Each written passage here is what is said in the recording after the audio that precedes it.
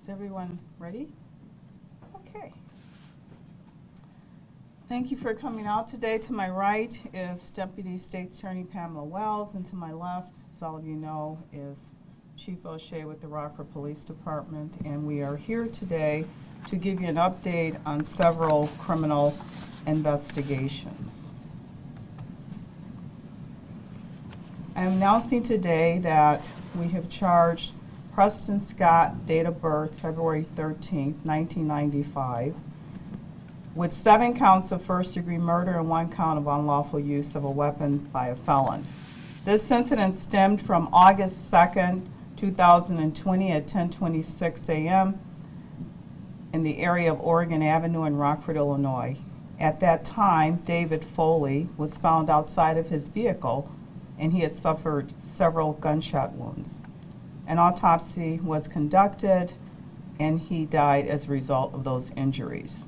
The case was investigated by the Rockford Police Department, which has resulted in the charges being filed against Mr. Scott.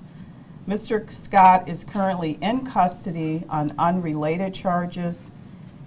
He had a warrant issued with respect to these charges with a no bond, and that will be served on him at the Winnebago County Jail.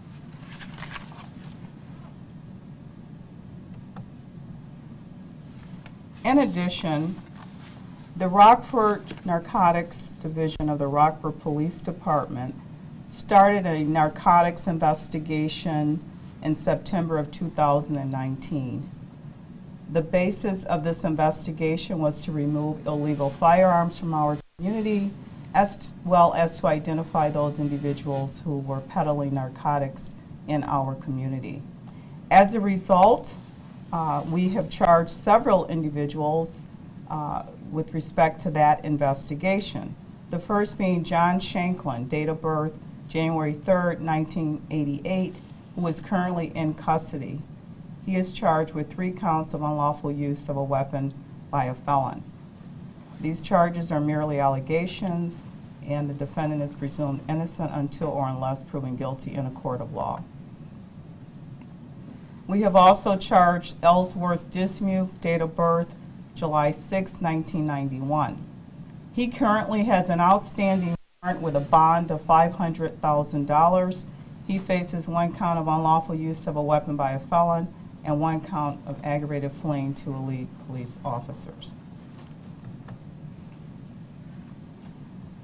We have charged Travell Smith, date of birth June 1st, 1991. He currently is charged with armed habitual criminal and 1 count of felony unlawful use of a weapon by a felon. He is currently wanted on a bond of $500,000. Tyrone Cooper, date of birth May 1st, 1993. He is charged with 2 counts of unlawful use of a weapon by a felon. In addition, he has a warrant that is currently outstanding with a $1 million bond. Robert Montgomery, date of birth June 27, 1980. He is currently charged with 1 count of unlawful use of a weapon by a felon, and he is also wanted on a warrant with a bond of $500,000.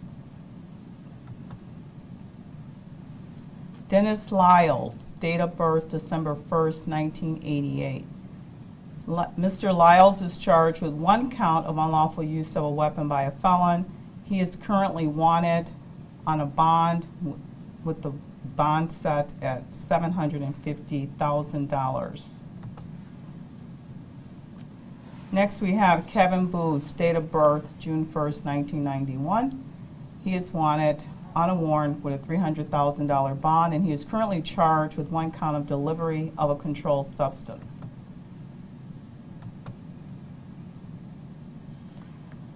What you see displayed on the screen are numerous firearms that were recovered during this investigation.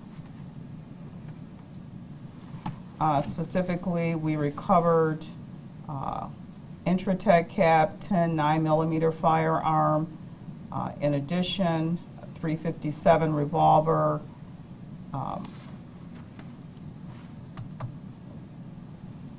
You can see here additional firearms that were recovered during this investigation. And we are displaying these for you so that you can see the number of illegal firearms that pervade our community. And so it is incumbent, and I want to commend the Rockford Police Department for initiating this investigation, later being assisted by the FBI. We will continue our collaborative efforts to eradicate the possession of illegal firearms in our community. As we know, gun violence is a serious problem in our community, and we will use all of our resources and our efforts to make sure that those who possess illegal firearms in our community are held accountable, and where evidence exists, charges will be filed. We have also today filed murder charges in a 4-month investigation regarding the death of Mr. Foley. And I want to ensure the community that despite the difficult times and pressures that members of law enforcement are working under, they continue with their goal and their initiative, which is to provide public safety for our community.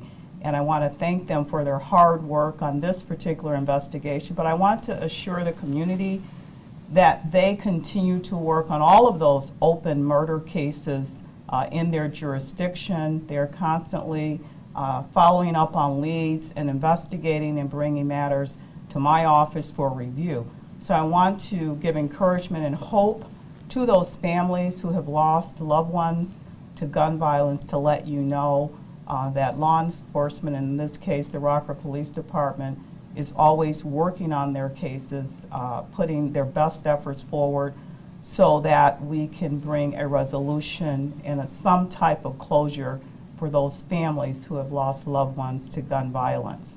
As always, all of the defendants charged today are presumed innocent until or unless proven guilty in a court of law. At this time, I would ask Chief O'Shea to come forward to make some remarks, and I would also ask the community to continue to assist us in keeping you safe.